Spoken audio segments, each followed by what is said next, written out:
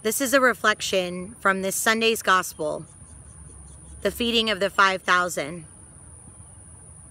the offering that lasted longer than a day. The boy offered something to the Lord.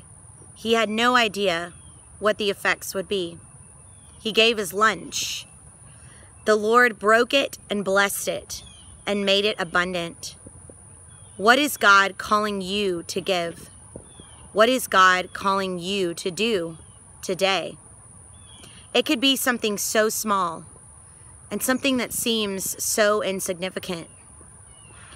Recognizing beauty, encouraging words, showing up to help someone, staying longer to talk to a friend when you've got something to do, praying for someone day after day, inviting someone to church or youth group. You never know what the day will bring.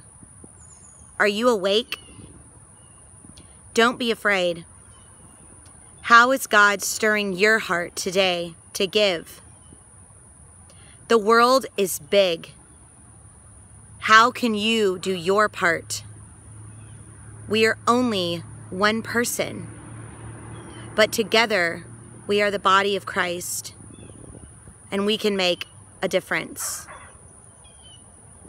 God can make something as insignificant as a piece of bread and some fish into something abundant, and feed an entire crowd, and then have leftovers to continue feeding day after day. When we come together and are spiritually fed, we can continue to do the work God has given us to do. It's never ending. There's always hope. There's always a ripple effect.